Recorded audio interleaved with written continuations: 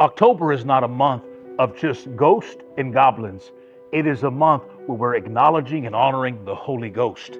You know, the Holy Ghost can be found in the very first book of Genesis chapter number 1, when it says this, that in the beginning God created the heavens and the earth was without form and void, and darkness was on the face of the deep. But it says this, but the Spirit of God, that's the Holy Ghost, was hovering over the face of the waters. Then God said, let there be light, and there was light. Years ago, I had a dream that in this dream, I was drowning. It looked like the Chip Channel Bridge here in Houston, Texas, that I was in this massive pool of water. I was in a body of water that was so overwhelming. And as I came from that dream, it was a season where I was in a situation that was overwhelming for me and for my life.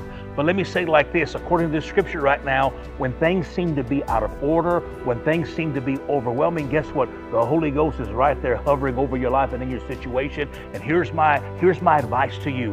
Whatever you're going through today, begin to speak the word of God, the promise of God. Guess what? You'll spend just as much time talking negative over your situation as you can spend speaking and declaring the word of God. And I believe as you decree the promises of God, the Holy Ghost is going to take that word and begin to manifest it in your life. Let's honor the Holy Ghost this month.